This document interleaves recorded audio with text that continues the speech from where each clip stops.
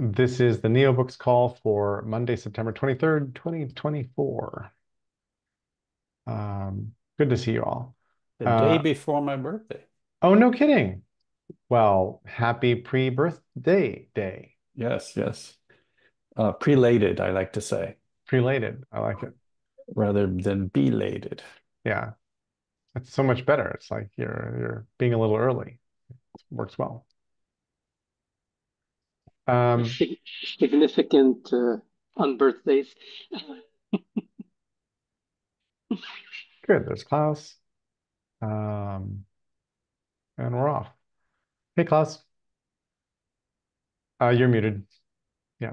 I thought my setting was to unmute everybody when they join the room, but Jack's just joined and she's muted. So I've got to go check my settings again because my default on all rooms is that they're not muted when people join, but that's not happening. So Hi. greetings. Hello, hello. Hello, Excellent. hello. We are just now getting rolling. Um, we should catch Marc-Antoine up a bit. I'm unclear on which sort of things. We have a couple different interesting things cooking. Uh, Jose described to us his Our Projects project, which, Protocols. sorry, Our Projects project. That's very funny where my brain went. Our Protocols project, which got us quite interested about our protocols around NeoBooks. And there's a couple of different sort of pieces we can talk about there. Um, we've got a variety of sort of NeoBooks in progress that we can go into in different ways. How else can we bring Marc-Antoine up to? I'm I, forgetting half the things we've been talking about. I know you have a lot on your plate, and catching me up might take a lot of your time. That's meeting time. I mean, I think go ahead, do your thing, and I'll try to see how much I understand, and I'll ask questions. Thank you. Sounds like a deal as far as I'm concerned. Um, good. Um, anybody uh, anybody want to start in on someplace that we were last time, um, or pick up on any of these threads? Well, one of the threads that we had talked about was the similarities between um, our protocols and NeoBooks, and the question of is there enough similarity for us to work through a some kind of structure that helps us learn from either side of that dividing line of the difference between the elements that make up a protocol and the elements that make up a nugget, a NeoBook nugget. And are they really all that different? Or are they sufficiently consistent that we can actually um, devise a similar protocol of the structure of these the data structure of these two elements. And so for me, that I find that interesting because we don't quite have, to my knowledge, a NeoBooks data structure. Um, then maybe the idea of starting with that as an opportunity to explore that conversation on the NeoBooks side. I'm very happy to talk about that.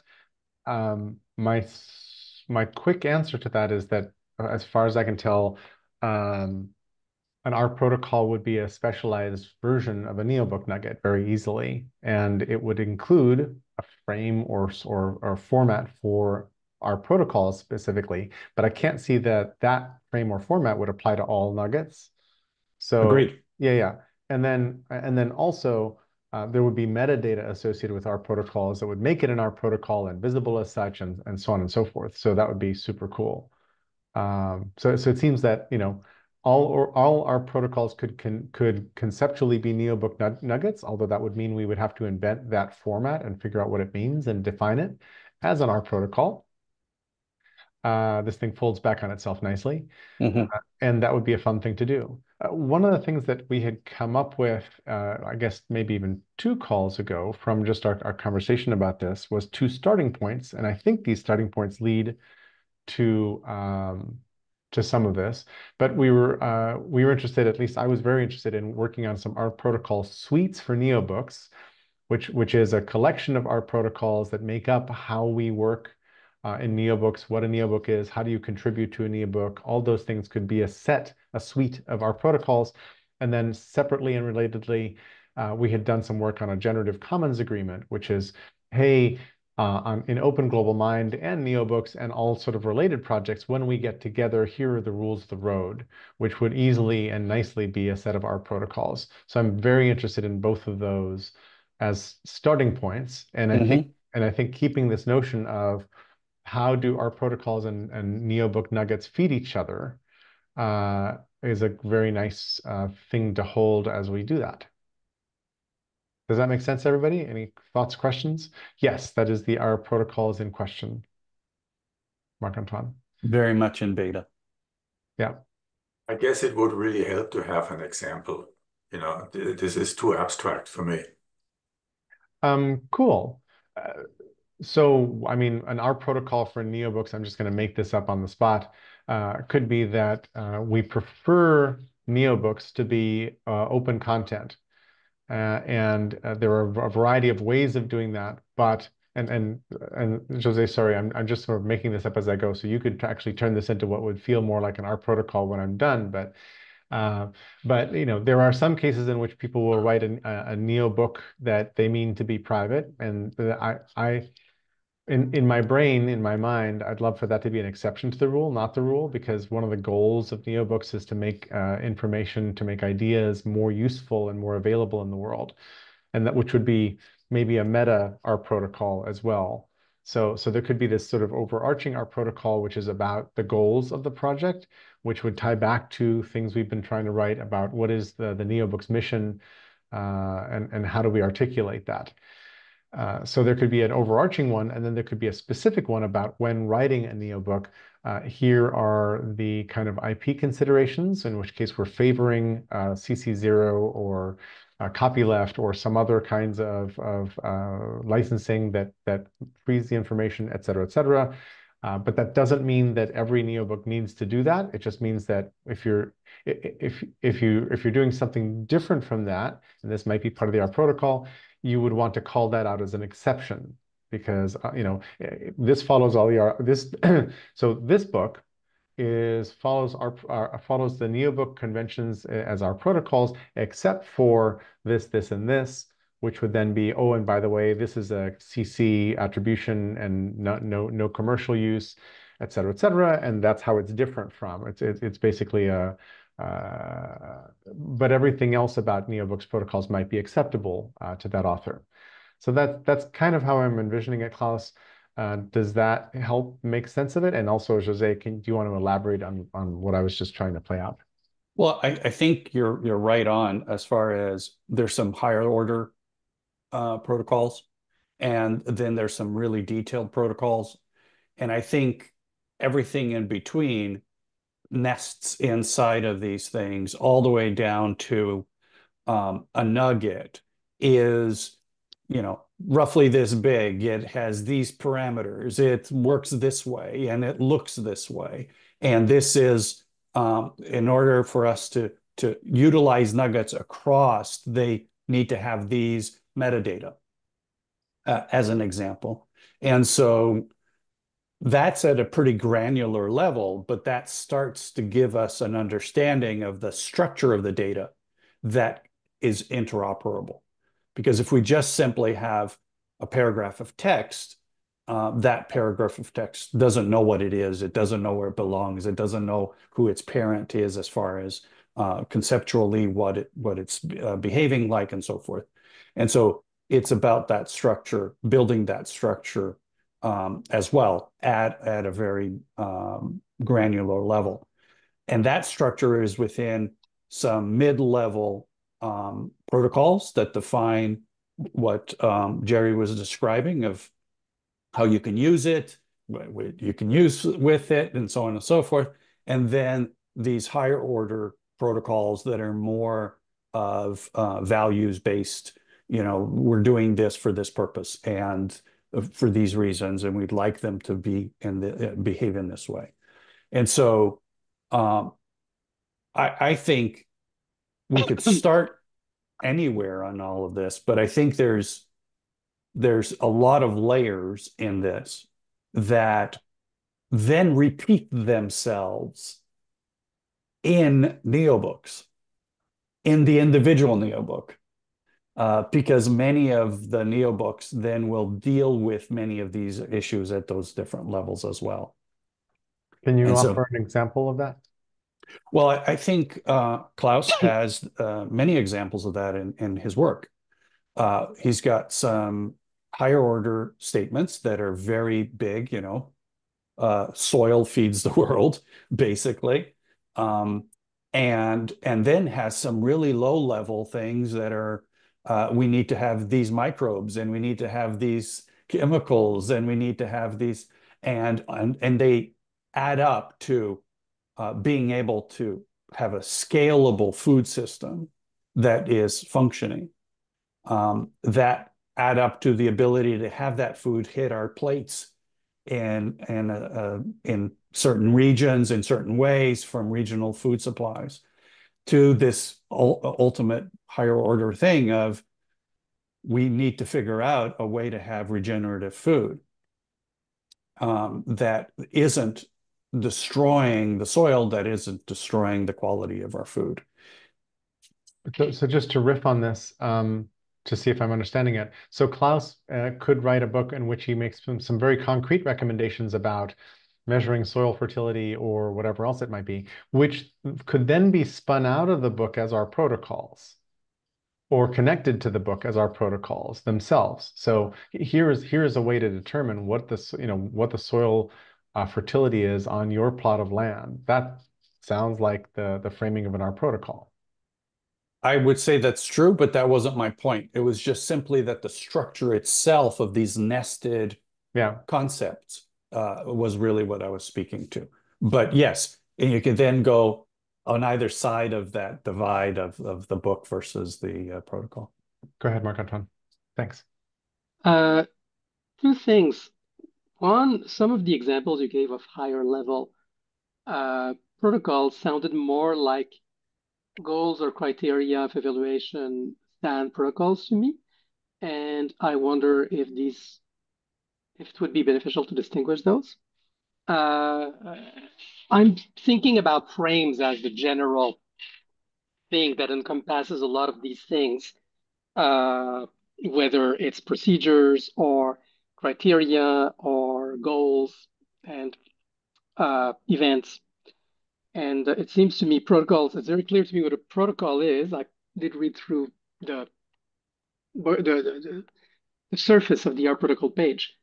But when you speak of the higher level, it seems to me, yes, there is such a thing as specialization. And there was a question about inheritance versus composition, right? In some cases, the protocol would have subphases, which are their own protocols, such as subsequences.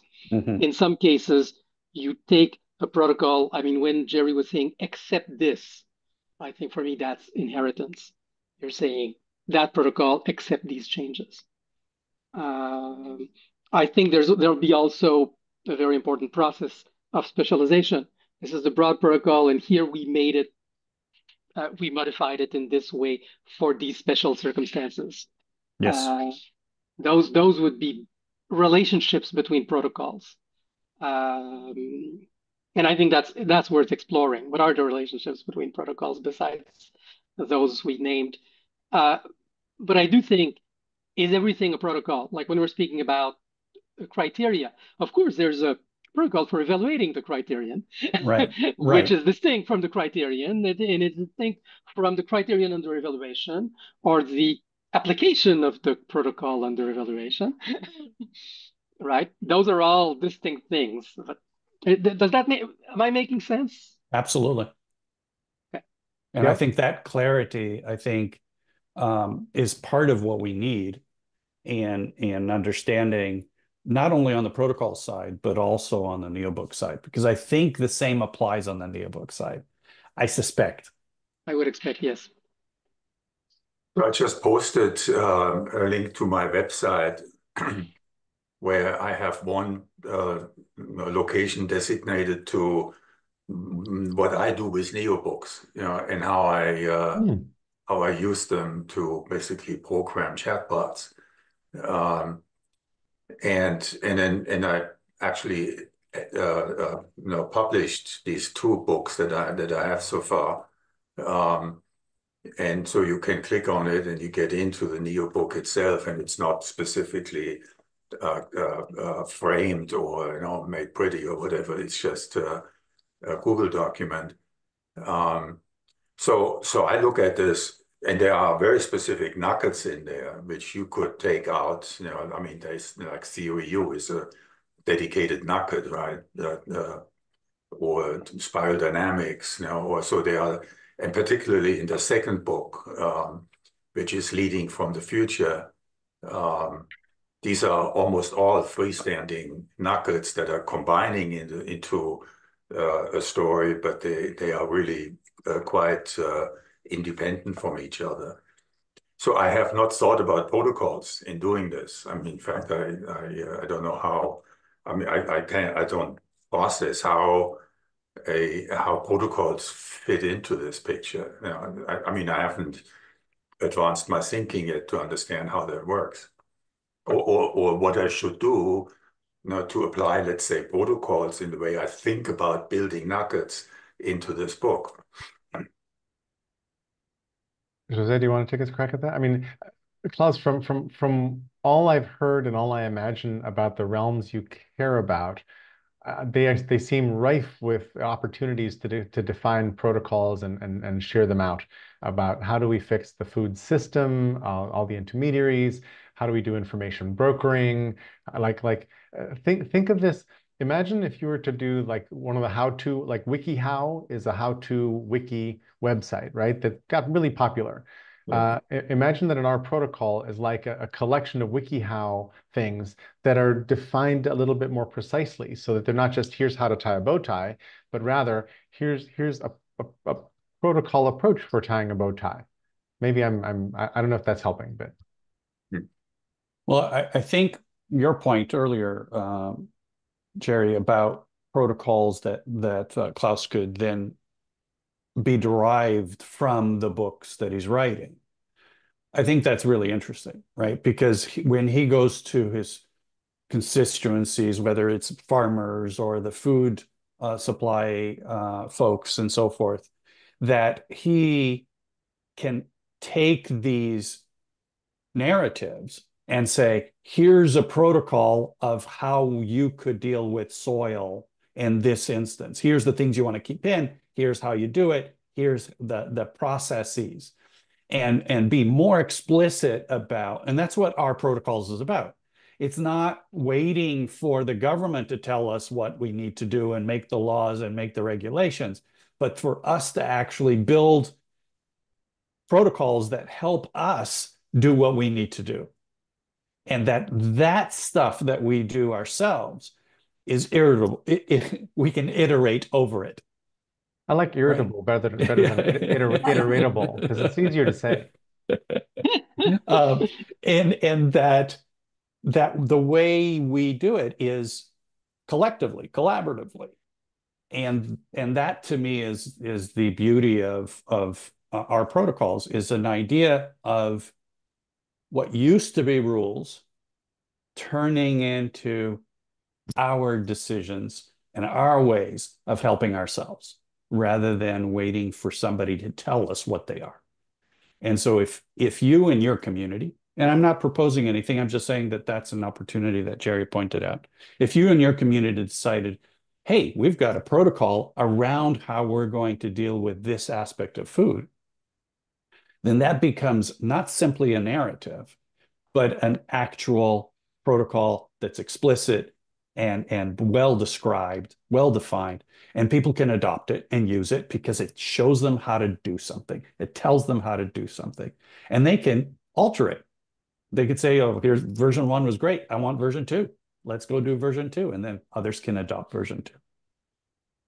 I can easily envision a Gen AI app that would go through a text corpus and pull out and even draft the protocols from it. If it understood what an R protocol is well enough, Klaus, you wouldn't have to go think about this. You would write more NeoBooks and then feed them into the maw of this app, which would then churn out a bunch of protocols. And if it knew about the general body of our protocols, it might find neighboring our protocols or already pre-written ones that fit what you've done and just say, oh, we don't need to write a new one. We'll just use this R protocol over here because it fits exactly. Because you don't want everybody and every AI sprouting new R protocols, I don't think. I think we want some convergence among them. And to the point where if I'm starting a new company and I want it to be a multi-stakeholder cooperative, I would just pick Jose's suite of multi-stakeholder cooperative R protocols because we've done this before, and add water, stir, and you have a multi-stakeholder cooperative, right? And then I also wanted to mention that the topic for this coming Thursday's OGM call was proposed by Sam Shikowitz, and is about governance models. How do we backcast our way to governance models that work or coordination models that work? And we've talked a bit about governance coordination before, but I think you might really like it. And if you don't show up, I'm going to mention the R protocol stuff we're doing here in that call, because I think it's a component of a path to self-governance. And then I'll add one more lateral thing, which is I have an extremely libertarian friend who's very dear to me, who hates government for all sorts of things. And he thinks that most regulation should be industry associations, for example, that get together and say, here are the standards for what electrical connectors and work and quality should mean, as opposed to government regs to specify all that kind of stuff. That's his bias.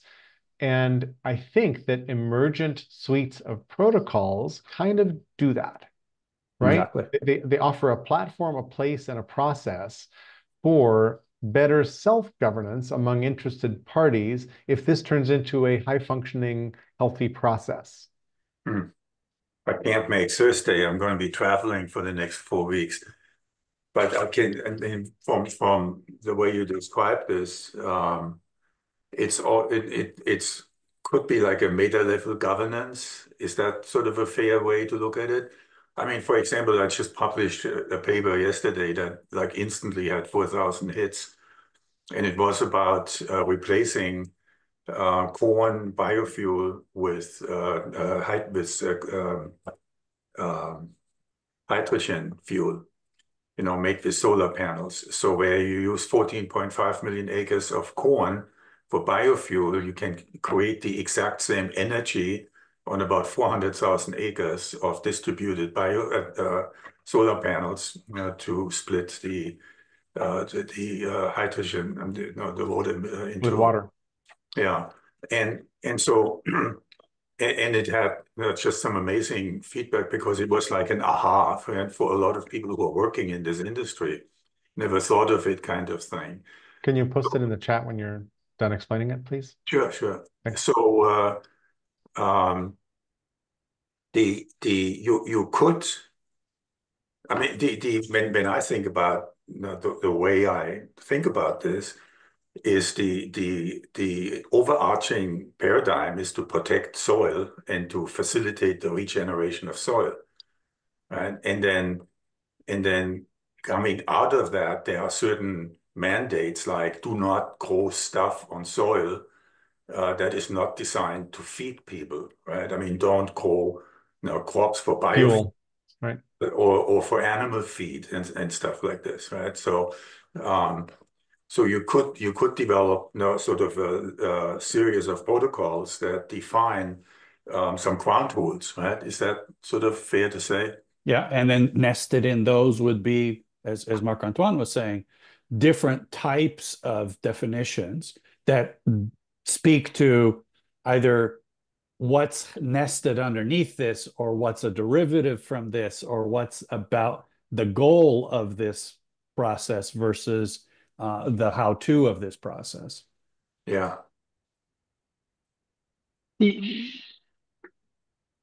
Yeah, or it would refer to them, yes. Mm-hmm. The whole question for me of protocols is they're one component of an ecosystem. They're an important component.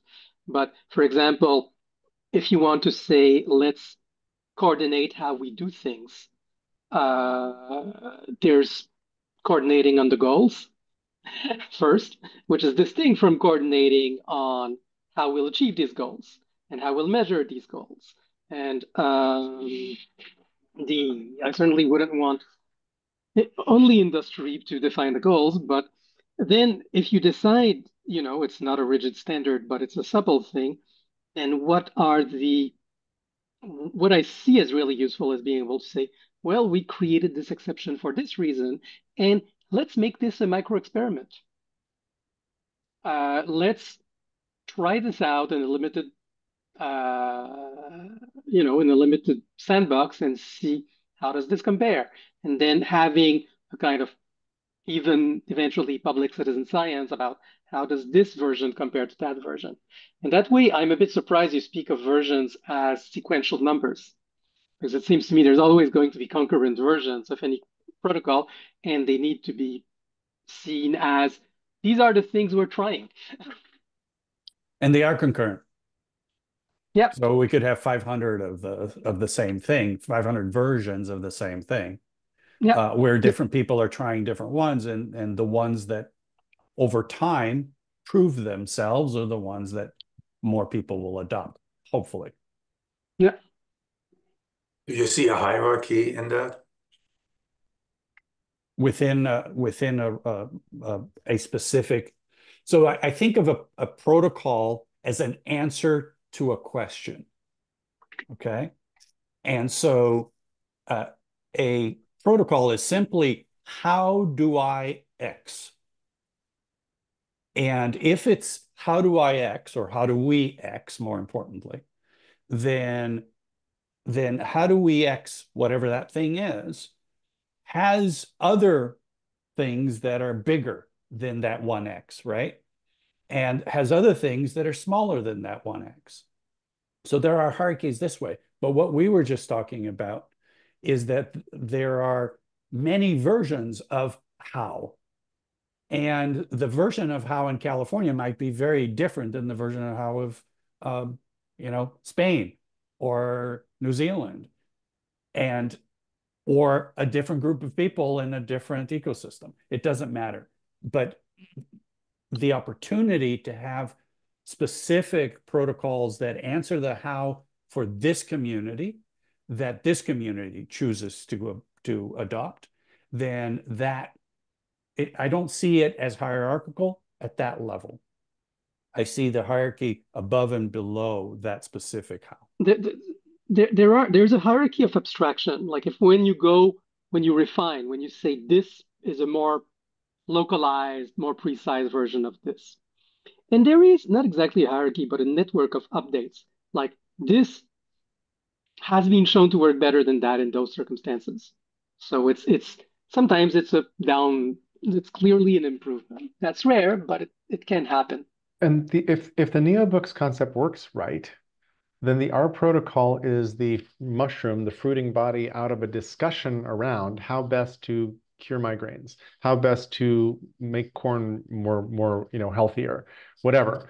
It's how to do this thing. And that activity, that question could be an active discussion with scientific communities, with evidence, with whatever. And then out the side comes right now, as Marc-Antoine just said, right now, this is the best practice we've found for doing this, and here's the protocol. Here's how we define it. But that gives you this nice sort of flexible thing where it's not that this is definitively for all time the fifth commandment.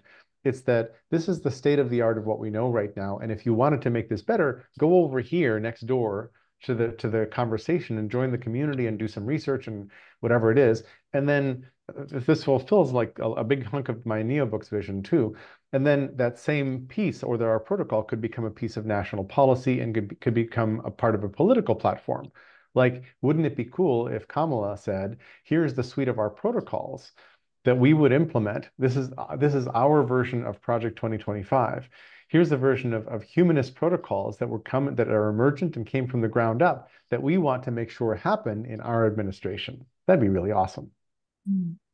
At the moment you get into the political process, I think there are desperately needed protocols but that's why I come back to hierarchical, right? Because when you look at how many decisions are being made, let's just say at the Farm Bill level, which is the second largest bill in the United States government, um, a lot of these decisions omit any kind of reference to externalities, right? I mean, who cares? And so if you have a protocol that mandates the respect towards nature and avoids externalities that are creating damage to watersheds and soils and people's health and all of that, then that's a hierarchy, right? And then out of that comes the how to, and then there are tons and tons of options on how to materialize that. A separate thought. Recently, the Supreme Court had a really controversial decision where they overturned Chevron deference, which means it used to be that legislation could pass an act that was relatively vague, and then it would go to regulators in the agencies that knew a lot of stuff, and the regulators would actually write the regs. Chevron deference allowed that and gave the regulators the power of making law at that level. The SCOTUS just overturned that and said this thing has to go to courts almost every time, which is terrible.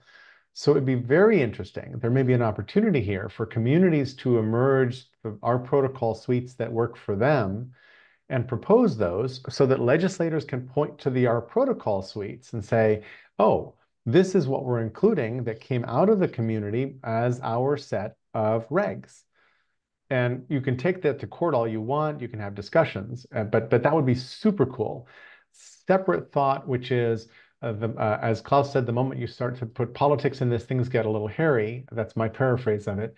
But one of the things about the IETF, the Internet Engineering Task Force, that we were marveling at in a recent call is that it has managed to resist the politicization of infrastructure that has polluted other sorts of forums and other kinds of attempts to create national policy, international alliances, whatever else around telecoms. That IETF seems to have a high functioning process, which would be described in a set of our protocols, of course, for how to come to agreements that seem to work. So those are two separate but related thoughts about the broader vision for what this project might be. Go ahead, Marc-Antoine. I totally, on the one hand, I'm very excited about that idea. On the other, it's good to think about opportunities for sabotage. How would companies try to infiltrate the process? And I think this is why it's really important to separate goals and means, because experts are great at devising the best means. It's an optimization problem. That's what experts do. But setting goals is a community thing, and we want to make sure that the community is not infiltrated. So that's one thing. But on the other hand, I really like the idea of we tried this, it worked in this community, and more important, we tried something else in this other community, and maybe they both work, or maybe, maybe there's a common abstraction, maybe not, maybe it needs to be localized. That is what Ostrom was saying about commons, that it needs to be local governance. There, I'm perfectly happy about, and I think it's something that the government should look at. It's not so much reducing regulation, but some things benefit from being standardized and some things a bit less so. But on the other hand, if you can set the goals and different communities can look at implementation. I don't know. One thing that bothered me earlier when you said all this fits in the NeoBooks, you know me, when we're looking about multiple concurrent things, and I'm not sure it's best presented in a linear fashion. I think we'll want other displays of information than purely linear or even granular. We'll want tables and graphs and all kinds of hypergraphs, of course. So I'm just saying the abstraction graph or the revision graph or things like that. Maybe a NeoBook is not the best way to think about a bunch of protocols in their globality. However, of course, it's a very good way to present the result of the reflection and to say, this is what we looked at. And this is how to make sense of this protocol. And Jerry, I think, finally, oh, sorry.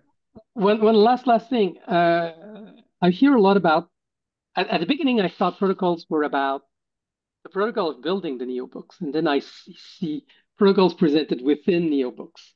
And I don't know if that was a conscious shift, but both are important, right? Because obviously, how you collaborate on a NeoBook is a protocol conversation. Mm-hmm. That's a bit of a, I'm just saying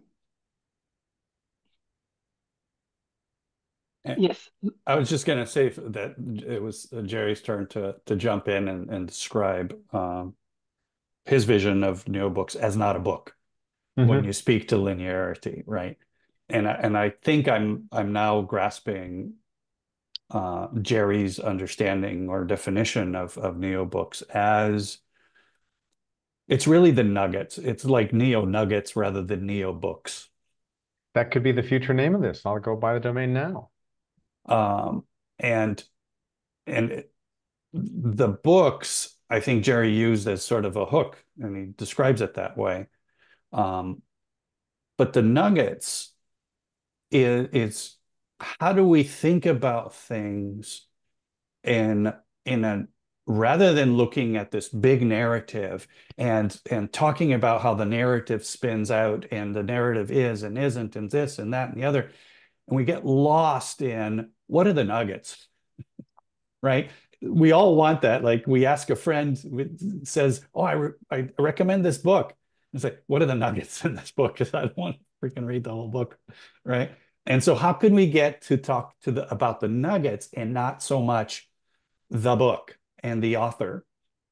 And could we do this collaboratively? Could we do nuggets collaboratively? It's hard to do books collaboratively, but can we do nuggets collaboratively? Sorry, go ahead. No, I think I grok that much about the NeoBooks idea. I'm really curious how you see this happening. I do believe that when I say linear, I mean language. As long as you're using language in the nuggets, we're caught in too much linearity from my taste. But that's me.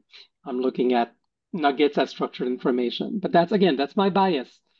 It has to be both, most likely. But I think you need something that is not just language in the nuggets. Over. Which Say more, up, please. So I'm not sure I understood. Fair enough.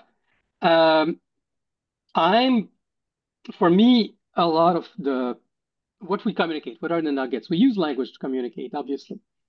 But the ideas are structures. It's saying, this is a situation, and in a situation there's many actors interacting in certain ways, and maybe friends. So it's more than just a situation. It's about change of situation. It's a higher level thing. And then, if we did this, the situation would change in that way, and the trend would shift, and so on and so forth. These are all pretty complex objects. When you speak about an intervention, which is probably a protocol, a situation, which is a set of stocks and flows, if you use, for example, system dynamic representation, which is one among many. And I'm interested in things that can be composed, computed, and stuff like that. And language is very imprecise. And again, that's fine because it represents the imprecision of our knowledge. But it also sometimes you want to say, well, here's what we do know, and then you get into painstaking details nobody wants to know about. So there's this kind of weird equilibrium to find. And of course, the real answer is both. You want to convey things in language, but have the detailed structured information, but as structured information, you're speaking data structures. I want, I want a dynamic model with error bars on the flux and stuff like that. This is not something you want to put in text, but it's as much part of the nugget for me as the other one, or a Bayesian causal graph. If we do this, this is the most likely outcome, and this is the likelihood of this one, and how do these things impact one another? Those are structures that for me are part of the knowledge we're trying to convey. And we use language because that's what we know best. And of course, every formalism has a learning curve, and it's difficult. But the whole point is, can we, A, embed or not embed, but crossbred the language and the formal language. And so that people who don't know the formalism yet can approach it through the language, but also the language might point to, well, these are the elements that are part of the formal thing, and this is how you could approach it. But also it allows for computation on the formal system, and then you can, somebody who does understand the formalism can check, oh, if I say this, does this work? Or is that incompatible? And then you can be very precise about things. So that's what I'm trying to do about knowledge representation. That's my interest. There might be a little analogy here. Jax is making me think of protein folding experiments, and Yes. where Gen AI was just sicked on proteins and told to go, hey, we only know like 1,000 of these proteins. Can you go figure out the structure of the rest of them? And it did a really nice job on a whole bunch of proteins. We had no idea how they're structured, but they're structured in 3 dimensions, and I'm pretty sure they have a temporal aspect to them as well. That we're sort of still amateurs at understanding. And so when you flatten that, when you sit on them and turn them into letters, like the second illustration that Jack's put in the chat, that's very different from the fold at home illustration that you can rotate in 3D space, which is different from the thing that may emerge in 10 years that gives us an even better representation of the thing. And Jax, I hope I didn't steal your thunder right now, but you were about to jump in. No, you did a better job of it than I could. That's because my mind's trying to put together visuals as we're talking way through this, because we're using language in a very linear sense here. And what we're talking about is not bound by language. It's actually bound by concepts. So Marc-Antoine, I think that's what you were saying there. And so I was trying to do that translation, which took me to these here, which is a way I hadn't actually thought about nuggets, but really we're thinking of we've got classes, the information, then we've got how it's regionally specific in an area, and that might look like this, and then all of a sudden then it's in time, which has another piece here, and then it changes the shape of it. Exactly. Yeah. Concept representation is hard. And again, there's no question to me that if we want to have collaboration, we cannot ask people to bow to a specific formalism, because learning formalisms takes time. On the other hand, I don't think it's a reason not to have formalism. Can we allow people to contribute in any which way and have people who are skilled at translate to formalism do so? And what you maybe LLMs also, but then you Yeah. need somebody who's skilled at formalism to check it. So that's the same. It's about crowdsourcing the difficult part, which is making it formal. And then saying, okay, formalism, you'll realize, well, there's many ways to interpret this natural language statement. And then you can ask, oh, did you mean this or did you mean that? And this is where the benefit of formalizing comes in. It's like you realize there was ambiguity that nobody had noticed, and making it formal forces you to make things definite. And maybe it was neither, and that's fine. And then maybe we need to extend the formalism. That's fine too. But the notion that formalism is one way among many of making things more precise and avoiding one of the traps, which is people saying something and somebody else interpreting it as something completely different. Which happens a lot. Language is ambiguous, which happens a lot. Which happens a lot. So what Marc-Antoine is saying, and I am not the best abstract thinker. Marc-Antoine has like several layers above me in his ability to think abstractly. But what you're describing there is really key to the big fungus idea that I'm trying to propose.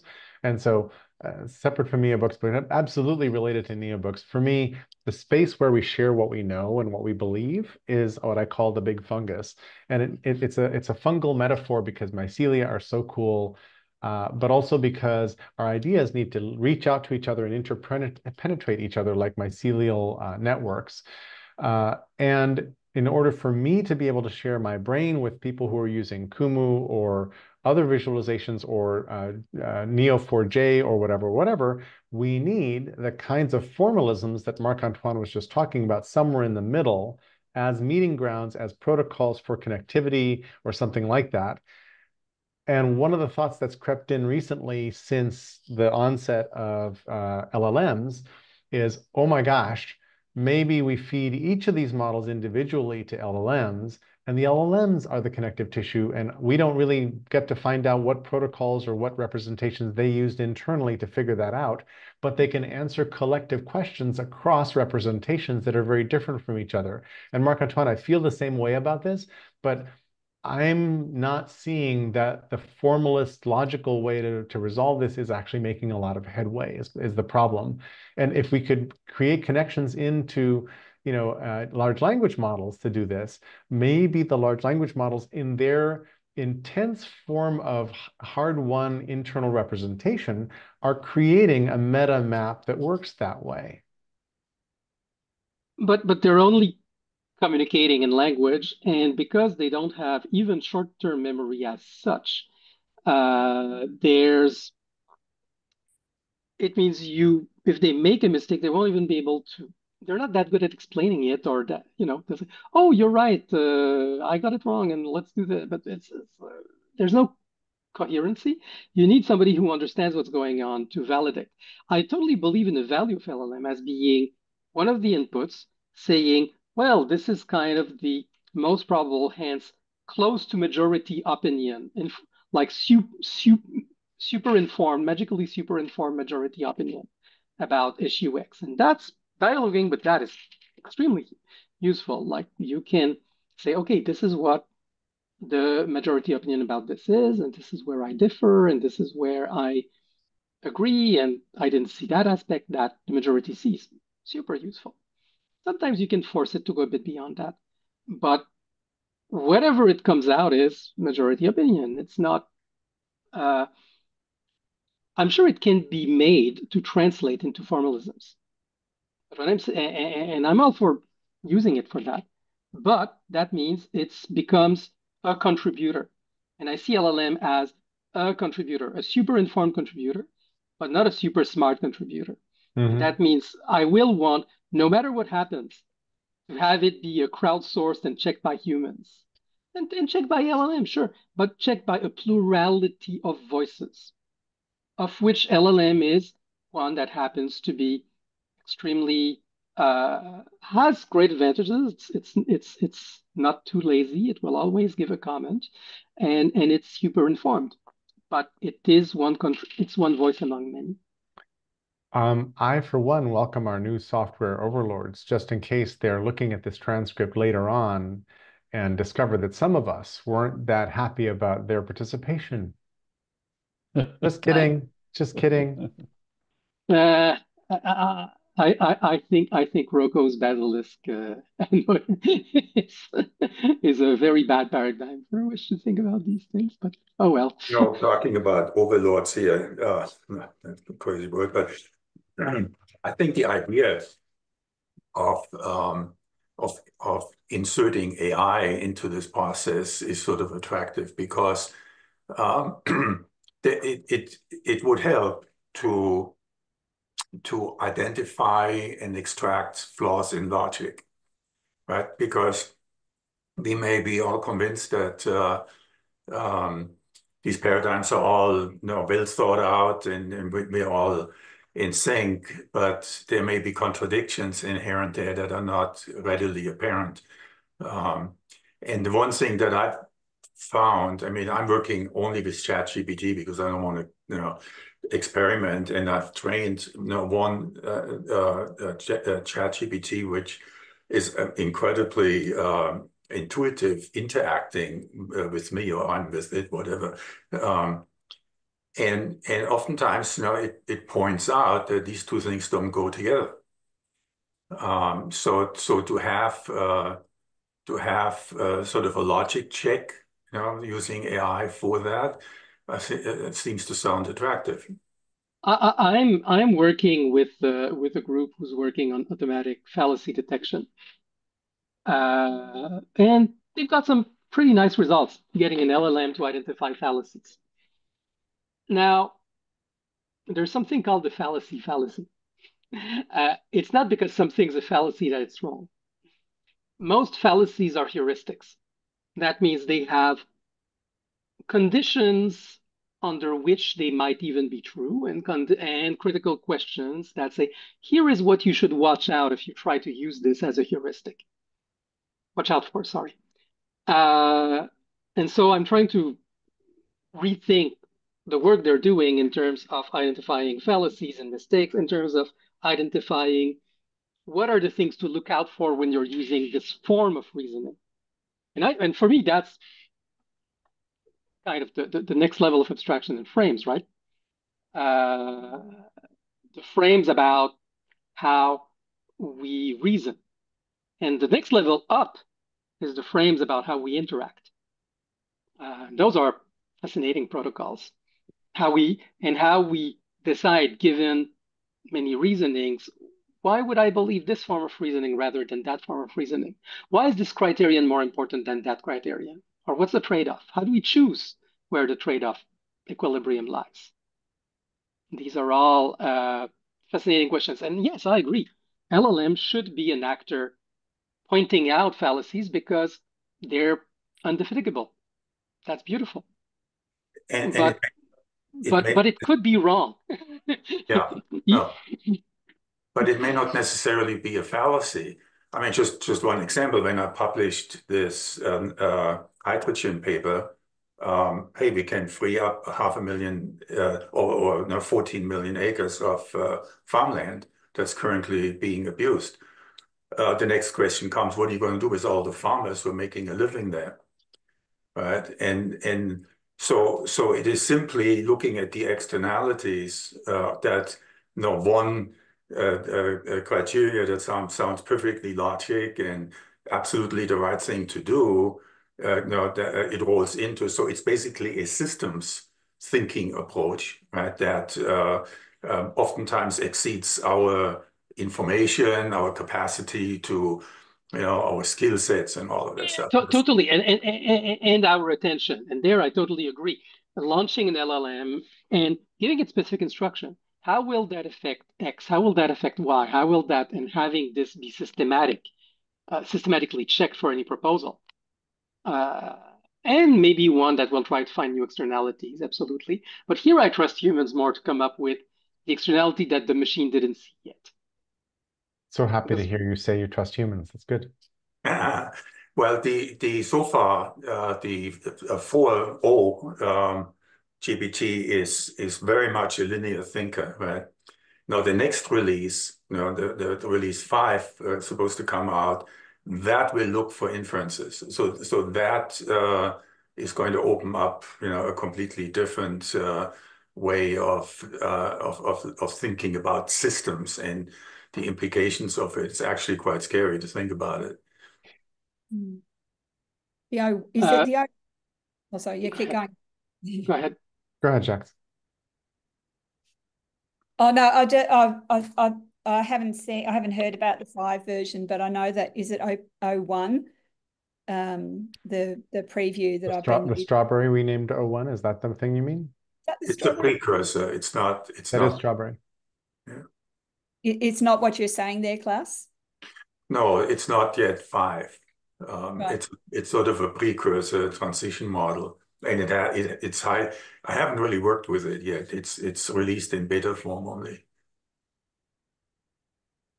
Yeah, I have used it a bit, but I'm just wondering if that is it would be interesting if you do. I mean, I know you're not experimenting, but if you get a chance to see if that's sort of going towards where you're talking about. But I didn't want to interrupt because this was a good flow of conversation. Marc-Antoine, keep going. No. I was just saying, I haven't played with 401 yet. I think it is a bit beyond linear, but what is also clear is that the energy consumption is exponential because 401 has to try many things. That means it's using much more than LLM, which we're already using way more energy than reported. There's actually new reporting about how ridiculous how companies doing AI are underreporting their carbon footprint by a factor of 15. Yeah. So, but anyway, yes, AI will do more. It's still being trained on texts which have passed a certain vetting process, which means they come from people who write who are still a fraction of the population.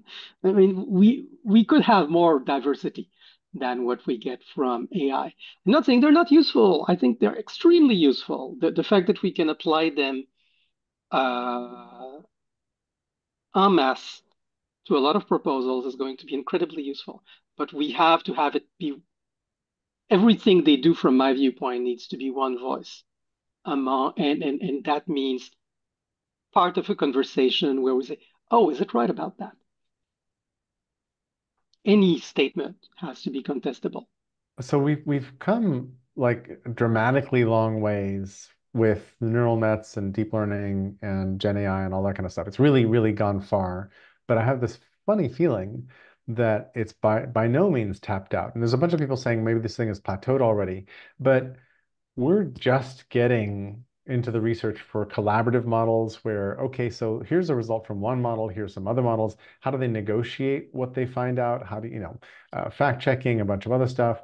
The optimization of hardware is just happening now. Like we're getting, chips dedicated to these operations, which greatly reduces the processing, slashes the processing times in some cases because all of a sudden you have a chip that knows exactly what to do, et cetera, et cetera, et cetera.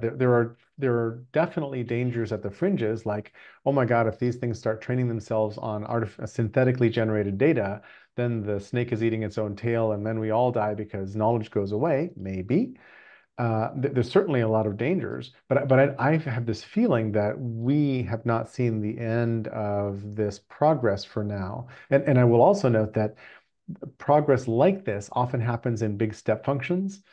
And a report I wrote about neural networks a long time ago was described a step for a long time. Like things stayed static for a very long time until processors caught up and more researchers were at it and so forth. So, but we're still in the process of this major step that started, November, December of 22, when these things got public. That was a huge step up that's not done yet.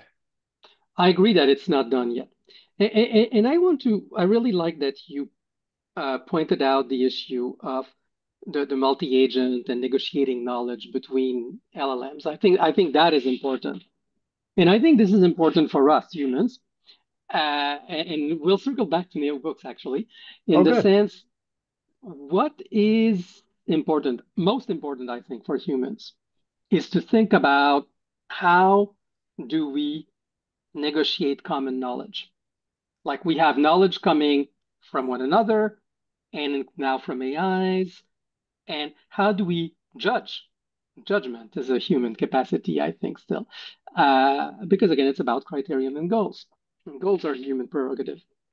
Uh, how do we judge? How do we synthesize? How do we go from this knowledge to something we can understand? I mean, we're still far from explainable AI. Yes, there's progress to be done, but it's to be done.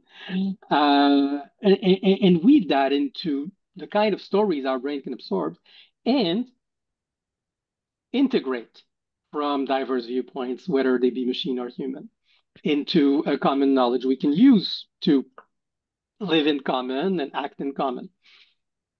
And that is the real puzzle, right? What are we have ways to integrate knowledge between in small teams, sometimes up to tribe level. At higher levels, we do majority rule. We basically use representation to boil the problem down to the known problem of working in smallish teams. Because we don't know how to aggregate human scale knowledge. But the reality is even a House of Commons is not able to integrate all the necessary knowledge. You spoke of the problem of expertise with Chevron. You need expertise at the right level and from so many disciplines to take informed decision on system issues.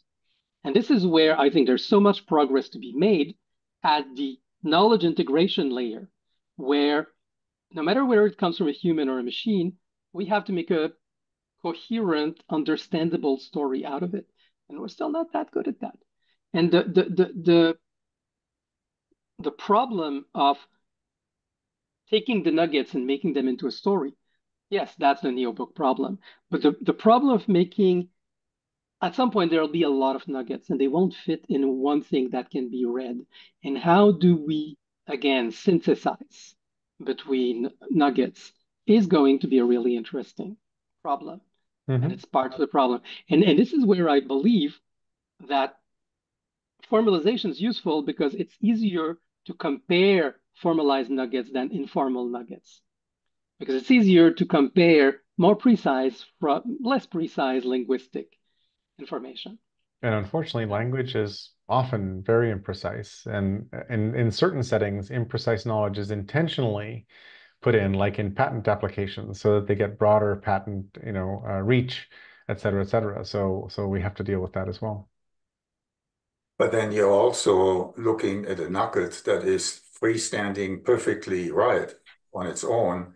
But when you insert it into a different context, now you have issues, right? That's absolutely true. And this is why you need to have this hierarchy of abstraction I spoke earlier. Here's the specific nugget, and here's the more abstract nugget. But abstraction is not the same as vagueness. It's about saying, I have chosen to abstract away this dimension and this dimension and this dimension intentionally. And you know what you've abstracted away. It's not the same as vagueness where you don't know what's being abstracted away and what's supposed to be precise. This is really a perfect example. I'm just like in a flinger here with a guy with some Christians, on LinkedIn who are contorting themselves into pretzels to explain why they are supporting Trump and why they have biblical context to do this. and so, I mean, you absolutely need a hierarchy here, right? Where you can make you can pick this nugget out of the Bible that seems to support you, but when you place it into the context of the bigger story, then wow, we have issues. So the Of course, there's issues. It's not like the Bible. It's a NeoBook. It's not like it's internally consistent or anything. but it has hierarchy, I mean, it does have, I mean, love your neighbor, right? Love the stranger. I mean, there are certain things that are expressly defined as hierarchy. And then you have all these other random scriptures, stories that you could use to justify something entirely different. No, but the whole point is it came in layers, right?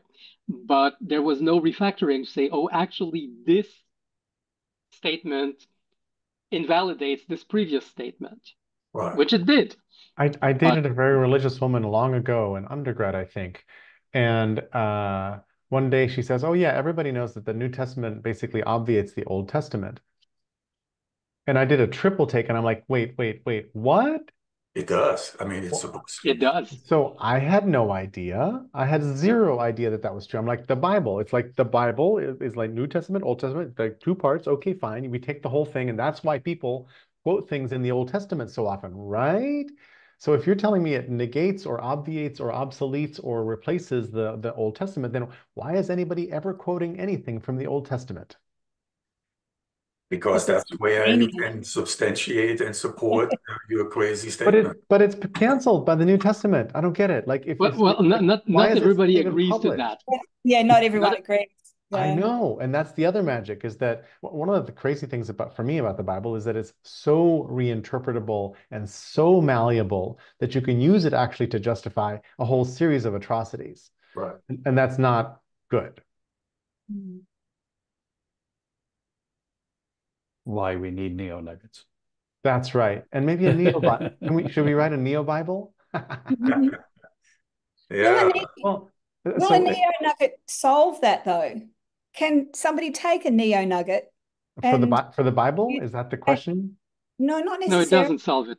Yeah, not at all. I think the Bible is an insoluble paradoxical dilemma and conundrum all wrapped into one. Yeah, sorry. No, what I mean there is, will the not necessarily. Yeah, but I don't want to start solving the Bible. There's not enough time in the entire history of humanity to solve the Bible. But the my thought thinking there was what's happened with the Bible, and we're quoting it around all these different places. If we were if not if when we got these neo nuggets out in the world, and there's a couple of them now, but when there's a lot of them, will they become can they be oh, what am I trying to say? Is it the way we're talking about the way the Bible's been disaggregated and badly quoted and then used for extremes and the rest of it? What protects a neo nugget from having the same thing happen to it? Or a series of neo nuggets happening. How is that the protocols that help it? How do we So That- I'm really interested in comparing notes with Steve Bannon, for example, and I disagree with Steve Bannon vehemently on many things, and it turns out I agree with him vehemently on many things as well.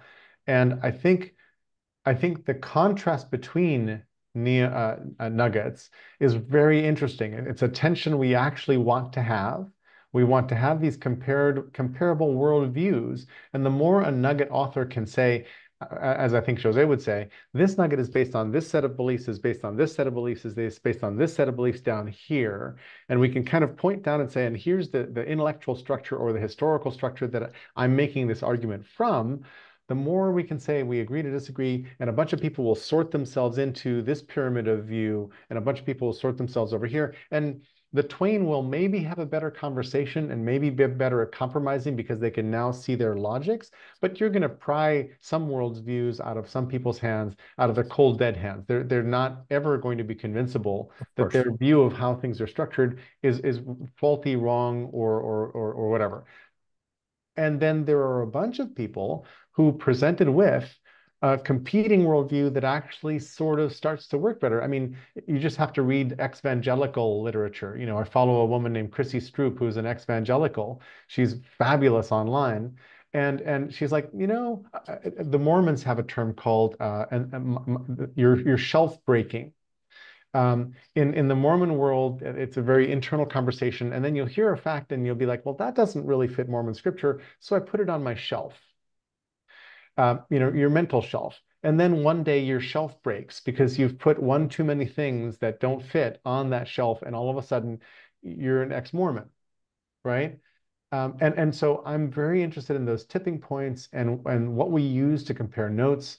And then I'll just bookend all of that by saying, and I actually think that membership and emotion trump reason most of the time. It's a thought in my brain, which means the logical argument doesn't usually win the game. It's, hey, all of your neighbors are going to excommunicate you. A dear new friend of mine married a Jehovah's Witness years ago and didn't really do the homework on Jehovah's Witnesses at the time because it was long ago, and has been disfellowshipped by her church, which means basically nobody in their social community will now talk to him. And it's really a crisis. It's huge.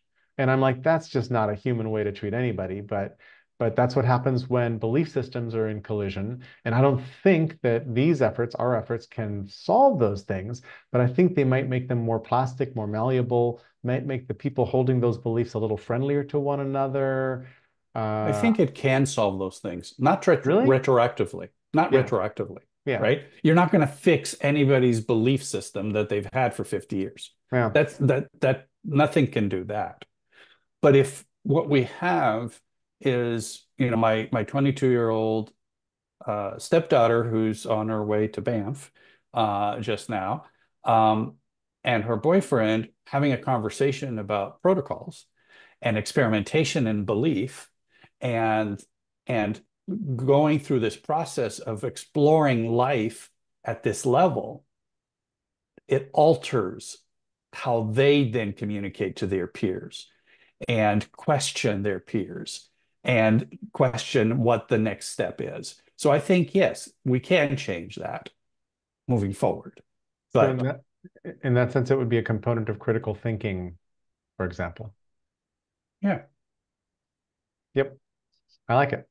Well, good. Now that we've solved that, I wanted to interrupt our lovely flow here to say, do we want to structure this in some way so that our next couple calls are a little bit more organized and focused on working on stuff and solving stuff? I'd be very happy. I'd be very happy to like narrow in on some of these things. And I'd love to prototype a couple our protocols in the areas we've talked about. I just put in the chat a little earlier. I've created a slash. I have already on my website a slash now page, which is my new signature. So at the end of every email, it says slash now, which is a link to my now page where I list out the way too many things that people now put in their email signatures. In our last call, we suddenly thought, oh my God, how about if we had a how page, which is the how to interact with me, how I work, all those kinds of things.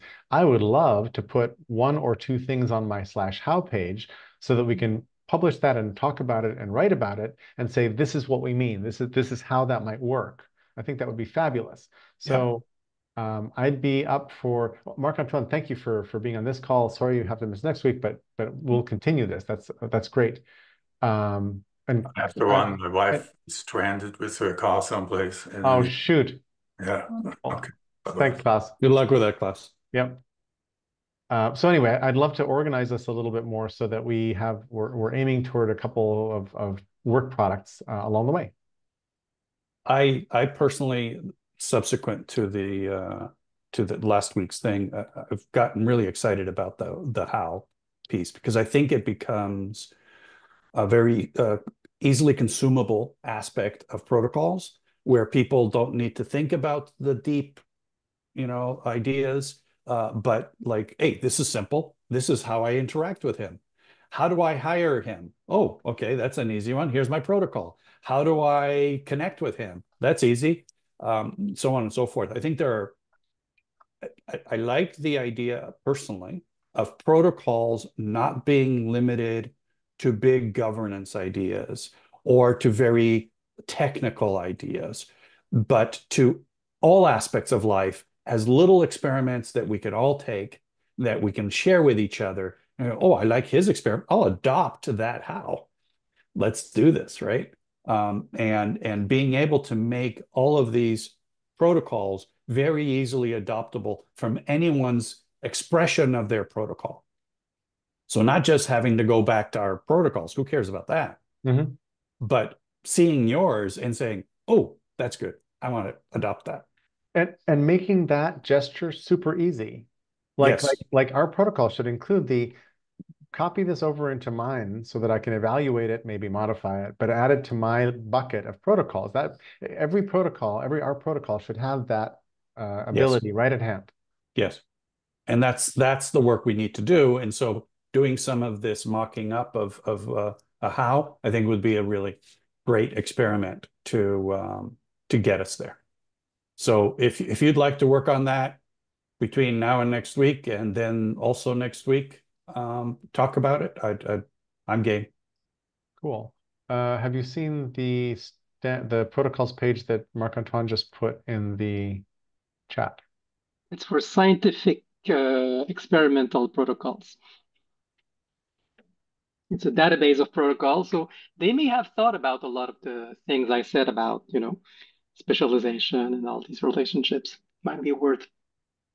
I think I've looked at it. I'm confusing it now possibly with,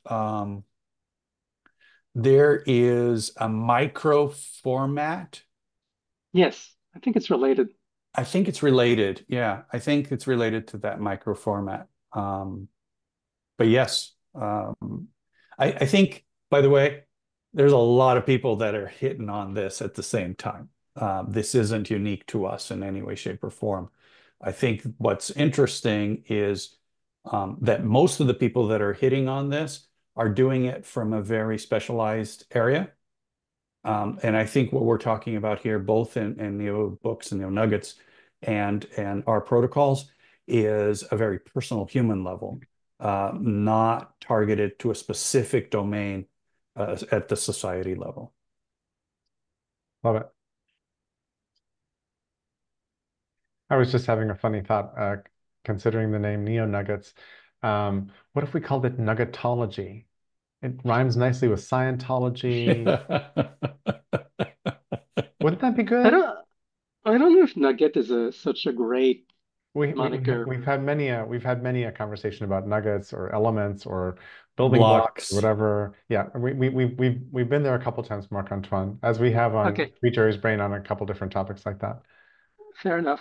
I But if you have a better idea, Yeah, but it's just that it does seem to always come back to nuggets as sort of the thing by default, not because anybody feels that it is the best thing ever, but simply because it's sort of like, oh, that doesn't work as well, and you know. yeah, So if you come up understood. with a better idea, yeah. Happy to head back into the territory whenever. Yeah, cool. So we've got the Mattermost chat for this group where we can plan some. I'm going to suggest that we just sort of use that, the NeoBooks channel on Mattermost, to sort of talk back and forth between now and next Monday, and after that. Um,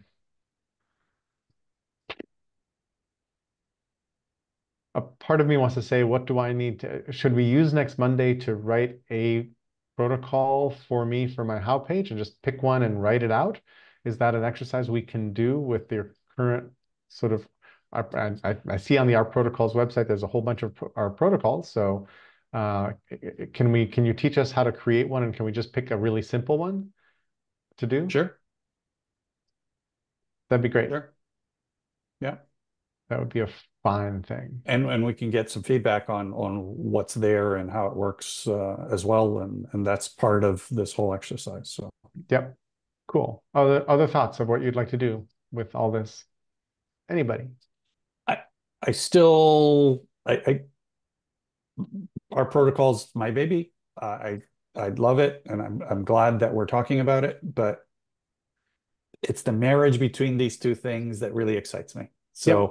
So I don't want to sort of get lost in the weeds of one and not kind of marry the two, because especially with Marc Antoine's conversation today, because I must admit, he lit a little spark in me about this marriage between these two in a more unique way than I'd verbalized it in my own head, which is that there is an understanding of something, and then there is an implementation of something, and that how the implementation how is this thing, and this discovery, this questioning, this wondering, this deliberating, is this nuggets world, and these the protocols is this implementation world. And now I'm starting to see a possible, and maybe I'm not being very clear in how I'm describing it, but there seems to be a meta organization between these two things, that they're not just simply mirror images of each other, but that there's actually this interoperability between them, that Hmm. one leads to the other and leads to the other, leads to the other, and that they can cross-pollinate back and forth. Thought I would have put it, but I'm glad you got that out of it. As in, I don't think I said exactly that, but that's okay. It's No, funny. but Go ahead. but it's not what you said. It's what, No, exactly. It's what it evoked in you, which is fine. yeah. Back when I used to do a lot of written research for like a dozen years, every now and then I'd bump into somebody and say, "Oh, I love what you wrote in this issue or about X," and I learned to ask, "Oh, what did you learn? What was it?" Because it was 50% of the time it was nothing I'd written. 20% of the time it was something I actively disagreed with. But the mismatch between what I thought I was getting out in the world and what was coming back to me was like on a good day humorous, on a bad day distressing. It was very funny. So my question is, was that distressing, Marc Antoine? No, I like it. So absolutely not. so this is causing us all to kind of glue things together in our heads. This is the very I feel like little pieces of crystalline matter are starting to get close to each other in ways that are fruitful. So that's good.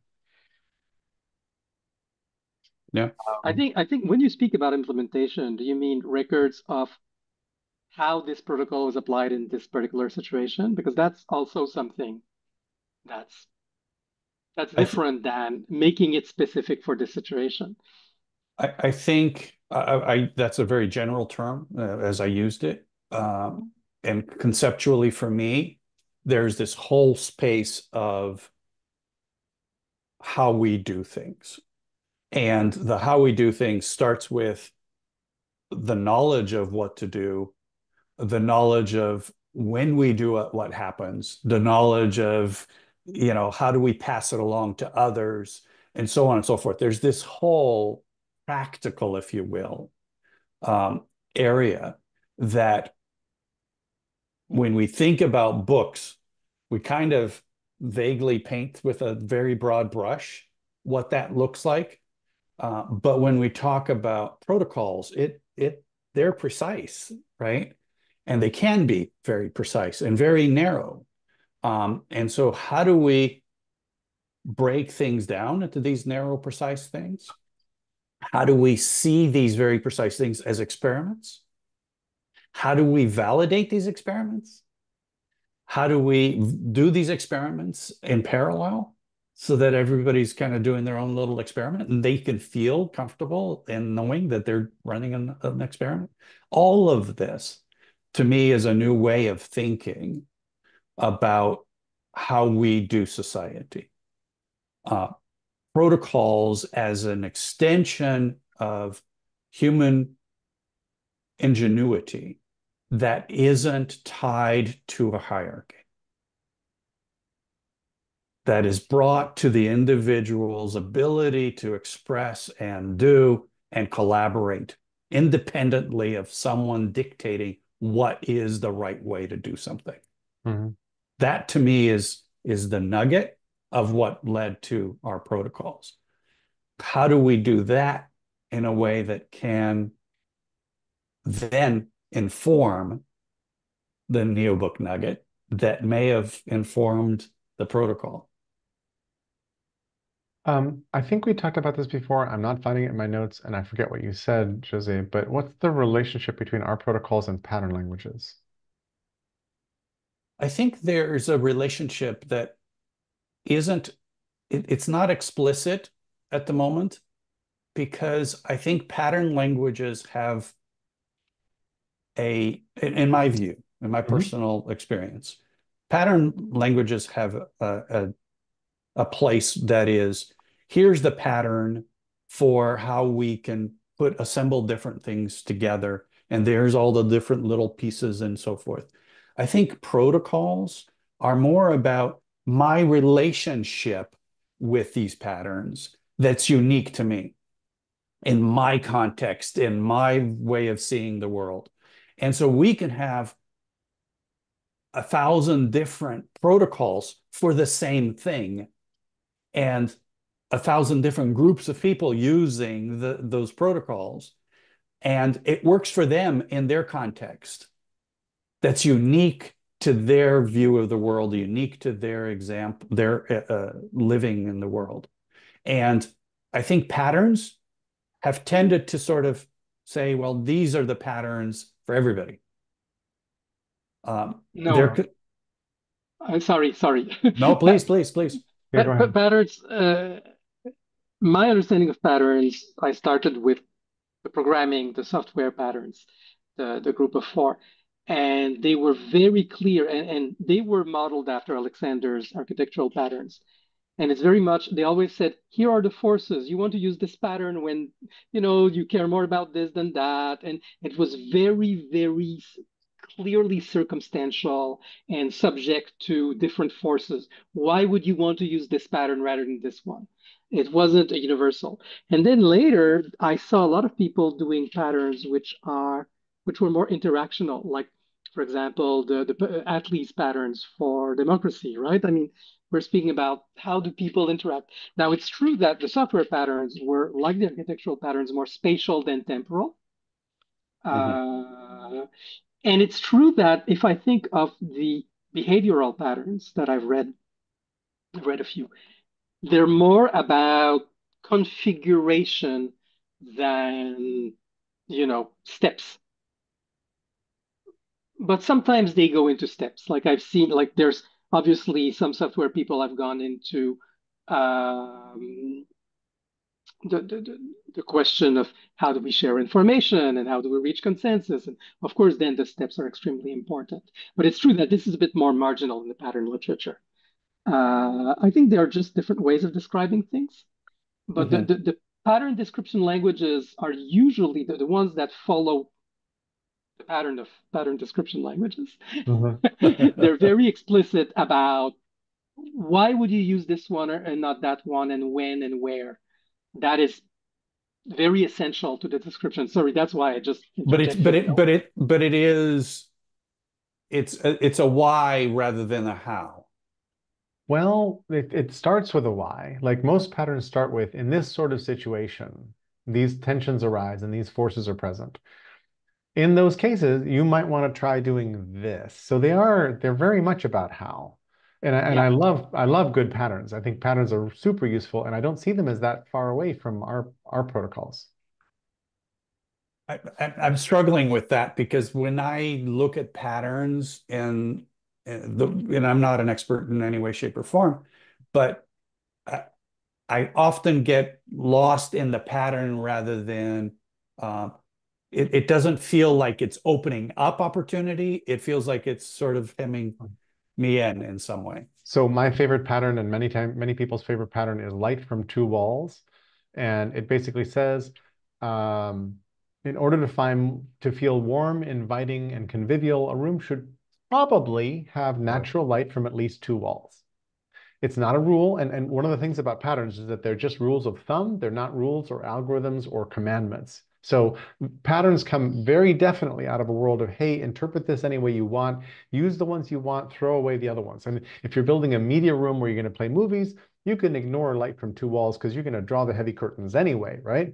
But then it informs all the decisions you're going to make later in a very active way, because then you can be in conversation with other people and say, oh, we could do that, except it would violate light from two walls.